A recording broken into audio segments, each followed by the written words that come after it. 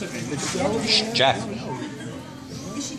What? What's that? Making a speech. I just wanted to thank everybody for coming. I've just written a few words on my phone, so bear with me. Thank you for coming to celebrate the birth of our daughter, Mia Josephine Salvato. There's no formal aspect to Mia's naming day. It's primarily an opportunity for everyone who hasn't met her to have some cuddles, and those that have to get some more cuddles and kisses in. And we thought a great way to do that would be with food, of course. So we hope you're enjoying it. It's traditional on a naming day, which I found when I was researching it to be more of an Australian and English thing. And they have certain traditions. And one is to define the name of the baby. And of course Mia we'll start with. So it seems that it has mixed origins and partly Hebrew, and others say that it's an Egyptian name meaning called Mer, meaning beloved, and is also possibly the most common form Italian, which of course is Mai. And something that I found out to be quite interesting is that it also has some Slovakian origin, which is kind of ironic because my grandfather on my mum's side was from the Czech Republic, Czechoslovakia back then, so that's quite cool. Famous Mias include Mia St. John, who pioneered women's boxing, Mia Farrow, the famous actress, and Mia Anderson, 20th century writer. So maybe we have a little writer or even an athlete in the midst here.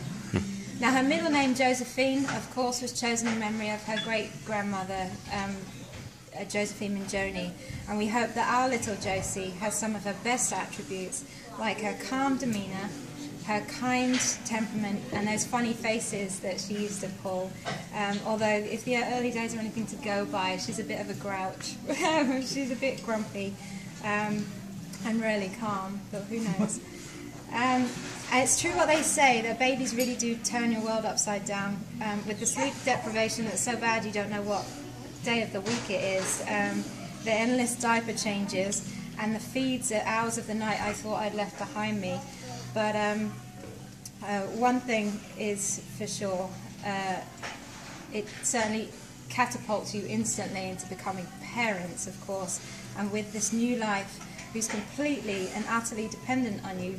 There's no instruction manual, there's no rules, and no real way of really telling what she needs most of the time, where it hurts, or there's a lot of worry that comes with wondering whether she's breathing every 7.5 minutes, I think, check. But with that comes this overwhelming love that we feel for her, and complete infatuation for this new little monkey in our lives. With her cute little cooing, which she's kind of grumbling right now, but cute cooing and her infectious giggles and the smiles she's already giving us.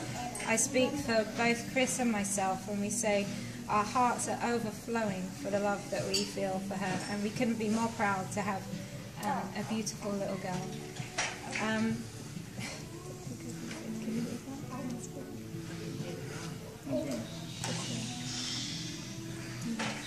So, Shira, we can't wait for all your firsts to find out what you love and don't love so much, and to support and guide you to becoming whatever you choose to be.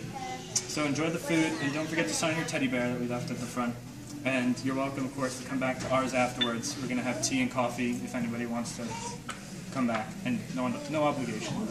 So thank you again for coming, and I'm glad my mum and Megan, my niece, can join us, and welcome Mia into the family.